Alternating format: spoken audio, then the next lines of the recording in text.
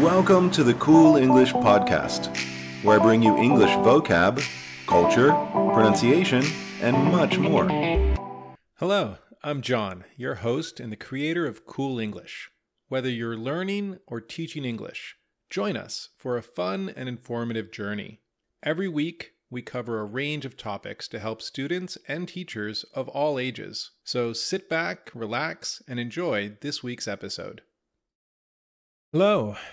Today, we're going to be talking about a great set of vocab. We're going to be starting a set of vocab about the basic parts of a car. Sometimes you want to rent a car or buy a car. It's really important we understand the basic aspects and the different parts of it.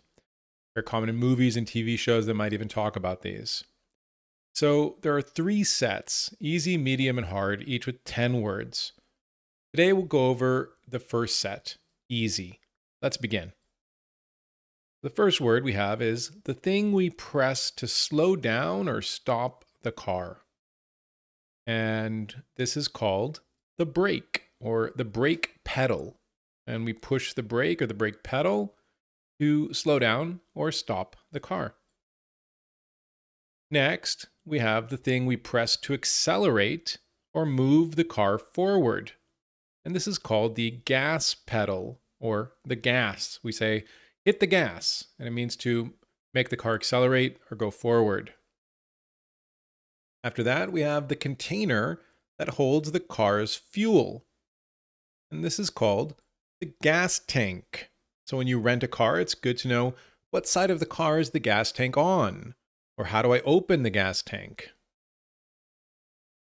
Next, we have the lights at the front of the car. If it's nighttime or dark outside, we need to turn on the headlights. So the headlights are the lights, the main lights in the front of the car to help you see at night. Then we have the cover for the engine area of the car. Sometimes you might need to check if you have the right fluids in the car, the right amount of fluids like oil or water. And we would say, hey, open the hood of the car or pop the hood. And the hood is this front cover for the engine and internal parts of the car. Next, we have the safety harness we wear to keep the car's occupants secure. This is called a seat belt. So by law, we need to wear a seat belt when driving a car. Next, we have the rubber parts that are in direct contact with the road. These are called tires. You normally have 4 tires on a car, and they're filled with air. You might get a flat tire if you run over a nail or something sharp. And a flat tire, you need to change the tire or put more air in it. Next, we have the storage area at the back of the car.